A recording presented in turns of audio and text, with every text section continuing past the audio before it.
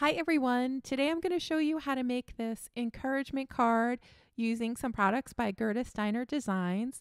We are going to use the All Cats and Buckets of Love stamp sets, which feature these adorable little kitties, and then the great sentiment that we're going to add to this card that says stay positive, which is a really good message I think for all of us right now as we all are across the world going through these difficult times now with the coronavirus. So I know I've been feeling a little bit down and worried just because of the uncertainty of everything for the past few days. And I just wanted to kind of take my mind off things. And I was going through my stamps, and these little guys with their great message of staying positive, I thought was just exactly kind of what I needed to hear right now. And I thought maybe some of you also maybe needed to keep this message in mind as well.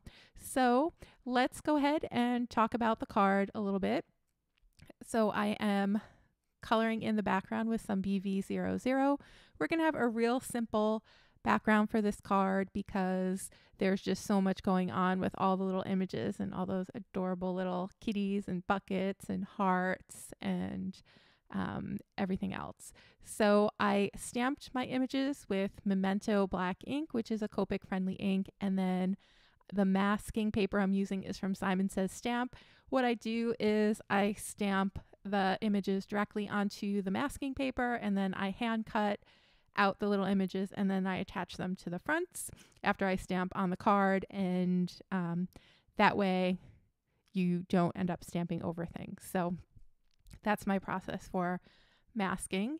And I thought for these little kitties, just to kind of make it fun, that we would give them all a different little design for their fur. So this little kitty is going to be our tiger striped kitty. We're also going to have like a long furry, maybe he's a Persian, I don't know.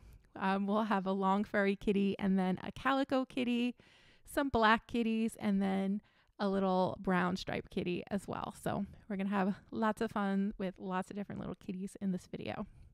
So I'm using some yellow and some yellow red markers for the fur on this little tiger stripe guy. And for the ears, I'm using some R30 and R20 for the pink parts of the ears. And I'm going to use that same color combination for all the little kitties. For the stripes, I'm just drawing them on as little triangles on the edges of the body so that the point is towards the inside of the body, and then the wide part of the triangle is on the edges. And I'm just going to add it to the sides of the face and the top of the head, the edges of the feet, the edges of the little paws, and then the sides of the belly there. And I'm going to use probably 2 different shades to make the stripes, just so that they have a little bit of interest to them so that the color doesn't look flat. And now we're going to start coloring in our little Persian kitty, or our little furry kitty.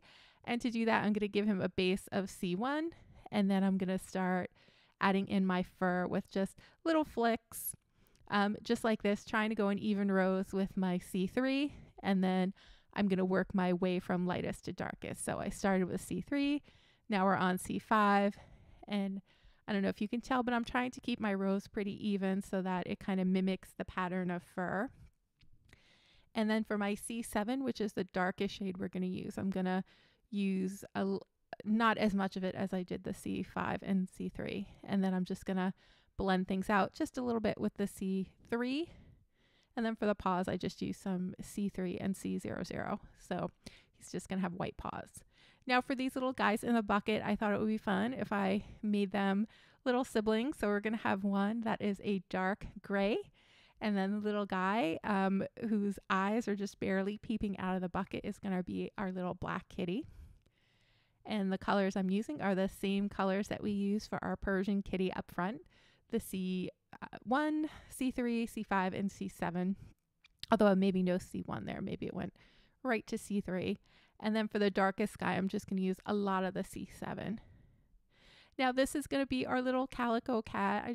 I love this little guy. I love his little face. And we're going to give him a base of E42. And then around his eye, we're going to give him a brown spot. And then we'll add some to his paws and the sides of his face. And then we're going to give him some orange spots. and some darker brown spots, and then just add a little bit of shading. And the same for the little spots. I'm going to use 2 different shades for each of the spots there, just to keep them interesting looking so the color isn't flat. And then once I have all my spots on, we will blend him out with the E43. So I'm just still working on the spots here. And now I'm going to take my E43 and just blend everything together.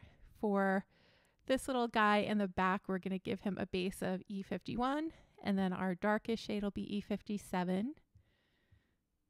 And I'm going to just concentrate that dark color along the edges of his body, and then working my way inward with the E55. And I'm being careful here to keep his paws pretty light, because we want them to kind of look like they're catching some of the light in the room and be a little distinct from his body. For the stripes here, we're going to give him some thinner stripes, and I'm using my E25 for that. And at this point, I'm just filling in the little tail on our little tiger stripe kitty, because I forgot to do that originally. Just using some of the same colors there. And now we can start coloring in the buckets. And I'm going to use toner grays for the buckets. And I'm going to make the very edge of the bucket there a little bit dark, and then the center pretty light. We're going to give red handles to our buckets as well. And the reason for this is just to add another color other than an earth tone into the scene, because all the kitties, they're all in like grays and orangey yellows and browns. So I wanted there to be at least one kind of bright color that pops. So we're going to have red for the handles on the little buckets, and then for the hearts. And the buckets are all going to be colored in the same way. I think for the buckets in the very back, I am making them just a little bit lighter because they're farther away in the scene, so they would just naturally look a little bit lighter, a little bit more blurry than those buckets that are towards the front. Especially that little bucket that the little kitty is peeking out of, that's going to be the one that will have the deepest shading because it's closest to us, so it's going to have the most detail as well. I'm just going to fill in the rest of these buckets here. And sorry if I sound a little bit preoccupied, but I really am. This, virus matter, it's putting me really just feeling a little bit unsettled. And I just hope that all of you out there, I know that there are a lot of people from Europe who watch this channel, some people from from Italy, and I just hope that you're all doing well and that your families are okay. So getting back to the bucket here, I'm going to use some E25 for the base, or E23 for the base, and then we'll use E27 for the shading on each of those little slats of wood there. And I really like using the E20s for the bucket because they're really, really bright browns. And I just thought that they could stand up really, really nicely in the scene, especially given that we have that bright little tiger stripe kitty on the right side. So I thought we needed some really bright, bold color on the left side of the scene as well.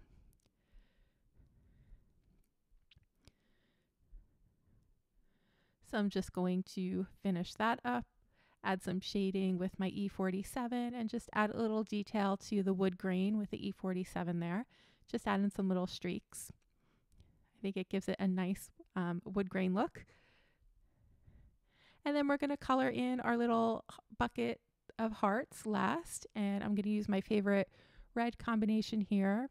Some R39 for the darkest shade, some R29 and 24 for the midtones, and then that YR12 for the highlight shade. And my method for coloring here is I'm leaving a little streak of my darkest color along the right side of the image, keeping the center really, really light so that little yellow pops a little bit, and then just blending around with my midtones just to give it a little bit of interest to make it look like there's a little highlight on each of those hearts to make the hearts look rounded. And that's kind of the way to do it, to just have the center be really light and then a really, really dark edge.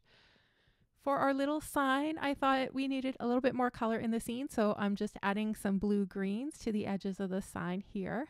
I think that blue-green matches really, really nicely with the orangey tones and the violet tones, and I just thought it would give a nice little pop of color. I'm going to put some little shadows on the ground here with my E74 underneath some of the images for whom their feet are showing or the bottom of their bodies are showing. And I'm just gonna blend that out. And now we're done with the coloring. So we're gonna peel off the painter's tape. And now I'm gonna put the whole thing in my MISTI, and the sentiment we're using says stay positive. I just love that.